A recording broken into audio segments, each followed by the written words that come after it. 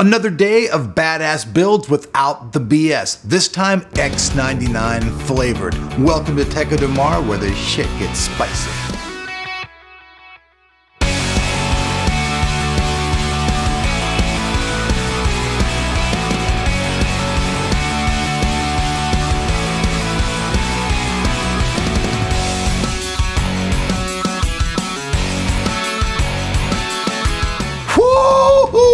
So what's up? You guys like that intro? Give a thumbs up, and if you like X99, give a double thumbs up, because today's video is all about the X99 platform, featuring Intel's latest Core i7-5960X Extreme Edition processor. And you guys all know DDR4 comes to the table with this. Now, before we jump into the video though, I want to give a special shout out to the people over at Squarespace for making today's video possible for you folks to check out. So you guys are going, hey, what's Squarespace? Well, you guys are going to dig it. If you guys want to save money and get a free trial period, all you guys got to do is enter TOT at the checkout, which gives you a free trial and 10% off if you subscribe. With that said, let's jump in and check out this system. Real quickly, in case some of you folks out there just happen to miss it, this is Intel's very first desktop 8-core CPU that's not Xeon. Really big news for these folks. Now, the one we're using is an 8-core CPU. Has 16 virtual, so you have 16 threads running at once, which makes this thing absolutely incredible in doing rendering and crunching and all that stuff. Comes in at 3.0 gigahertz, 3.5 gigahertz on its boost, 20 megabytes of smart cache. This thing's really geared for hardcore stuff. Now, the chipset is the 2011 V3. Now, a lot of people out there are gonna ask this question. I saw the comments in the previous video saying, hey, will my old CPU work with this, and will this work with DDR3? Absolutely not. This chipset supports DDR4, these CPUs support DDR4, and the old CPUs will not transmigrate over to it. But with that said, you guys can see back here, the system's here.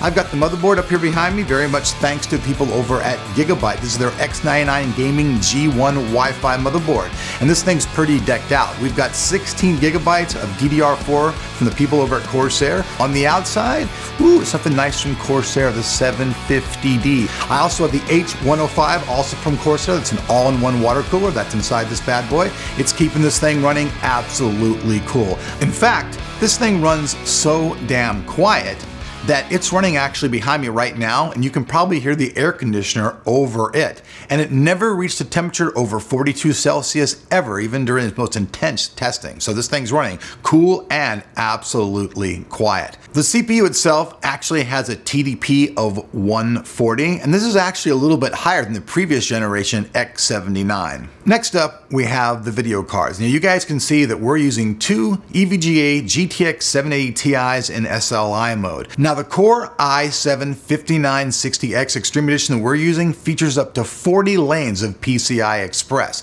and 4 of those lanes can be totally dedicated to video. So we're only using 2 cards in SLI, but we could use up to 4 without losing any performance issues and getting no bottlenecks whatsoever. But gaming isn't something that we're going to oversaturate with this video, because the difference between X79 and X99 were very small indeed. So with that said, let's just keep moving on talking about the parts. For the power supply, we have a brand new one from the people over at Cooler Master. So this is their brand new V850. It's got plenty of juice and is powering this thing just perfectly.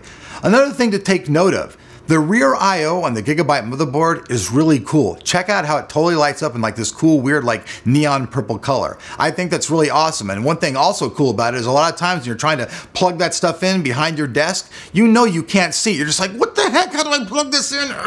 It totally eliminates that frustration because everything is laid out and lit up so you can see it. And you're like, oh yeah, dummy proof. And boom, plug it right in. It's a very good feature from the people over at Gigabyte. And I have to say, hey, they're going to probably get a lot of fans out there who are giving that a thumbs up. As far as storage and boot drive goes, I use the Intel 520 series 240 gigabyte as our main boot drive, and a Pyro 240 gigabyte drive from the people over at Patriot as my main storage drive. And last but not least, a couple of small details. We did use a DVD obviously to install the Windows 8.1. Now, I really absolutely hate Windows 8.0. As far as I'm concerned, it can seriously like burn in hell and disappear, but Windows 8.1 changed my mind.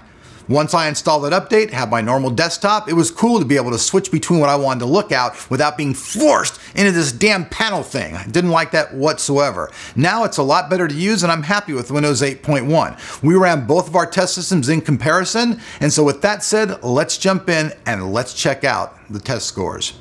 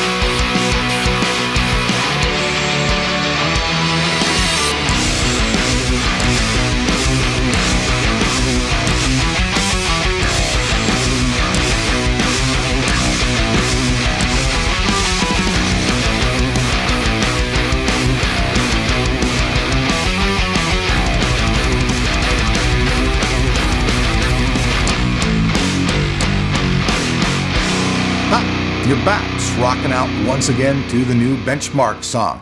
Now, a lot of you guys out there always ask, hey, how did you guys make your music website? That's www.techoftomorrowmusic.com, and we did that all with Squarespace. Now, Squarespace is really kind of unique. They have this totally unique drag and drop interface so that when you go and you try to design your website, you can do it very quickly because everything's really intuitive. A really cool thing about Squarespace as well is they have 24/7 technical support. That's right, these guys are based out of New York, the Big Apple, and no matter what time, day or night that you need them, they are there for you. And it's also never been easier to set up your own online store. You guys get a free trial by entering TOT at the checkout, and also if you guys decide to join, you get an additional 10%. Let's touch real quickly about the performance of this machine. Now, obviously in gaming, between the X79 and the X99 and just using a couple of cards, there's not much difference. In fact, the X79 and X99 platform in general are only for gaming if you're going to be using a bunch of video cards, meaning like 4, because all of those PCI lanes being available is going to help you out a lot.